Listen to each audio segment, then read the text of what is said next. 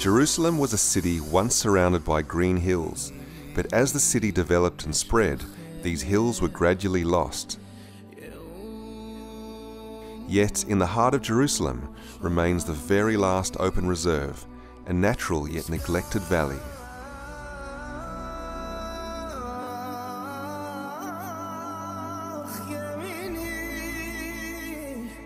This is the story of local residents, the Jerusalem municipality and JNF Australia working together to realise a dream.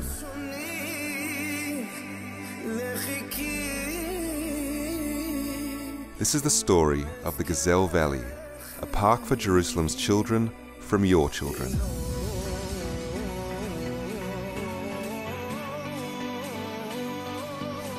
I came here 22 years ago to this neighborhood, and from my window I saw the beautiful orchard. It was blooming in springtime, and there were deer running around the orchard. Unusual phenomenon in the city that you find nature so close to your home.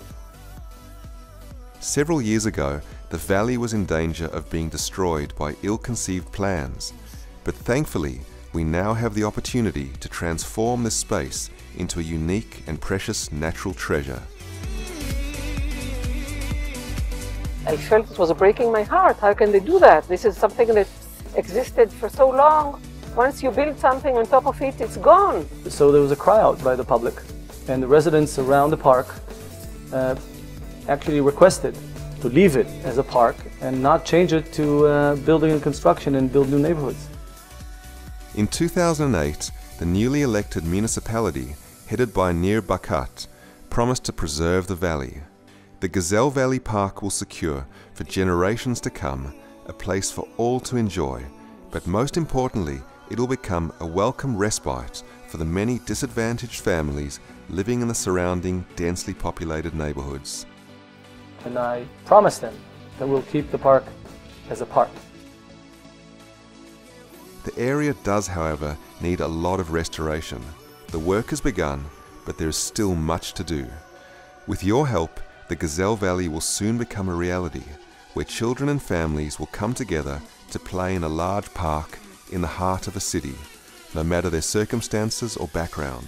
Outdoor classrooms featuring special educational programs, open-air playgrounds, volunteer programs for local youth, and a host of free activities will provide an escape from life's daily struggles. And people see Gazelle Valley as a major milestone in developing of cities in general, and Jerusalem specifically. It's an amazing investment in the education of the young generation.